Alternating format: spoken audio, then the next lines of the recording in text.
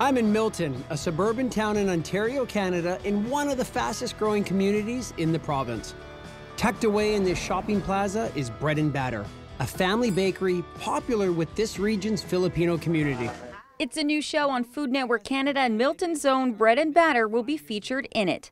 Project Bakeover is a program aimed at getting struggling bakeries across the country back on their feet.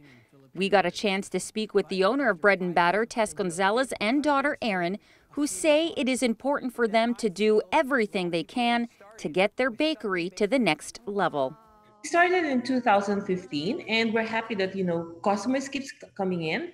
And the community were really very happy for our existence. But we were wondering that we're already on our third year, yet the sales is still in a plateau. I know that customers are really very happy with the products. So we were just sort of wondering why. Calling it a feel-good show, pastry chef and host Steve Hodge says it's his goal to try to build a bond with bakery owners and help them use what they already have to elevate their business. I wasn't going in there with the mindset that I'm going to throw difficult recipes at them to change. It had to make sense into what they're already making. So I wanted to build off of what they're doing. So for instance, Milton, because they have a Filipino background, I wanted to incorporate recipes that still stayed true to what the flavors that they were using. So it wasn't coming in and giving a French style aspect on the pastries to things that they couldn't do. I wanted to keep it simple, yet productive. Enhancing the menu isn't the only aspect Project Bakeover focuses on, and that's where Tiffany Pratt comes in. As a designer and artist, her job is to transform the bakeries themselves so that they can become as enticing as their owners' recipes.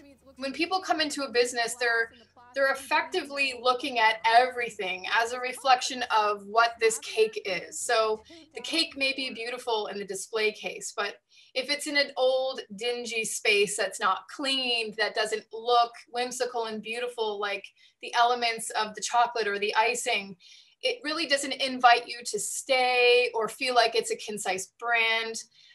And in larger cities, really what we do is we are going to places not only for our palate to be delighted, but we're going to places because we want a visual experience.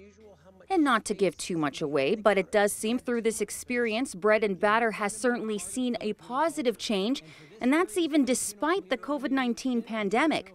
The bakery has been able to not only remain open, but also break their plateau, leaving both Tess and Erin feeling grateful. What we're most grateful for is that Project Bakeover came in and they showed us, when it started, they showed us how to really take the essence of our family and really embody that in our establishment and who we are as a bakery and what that personality is.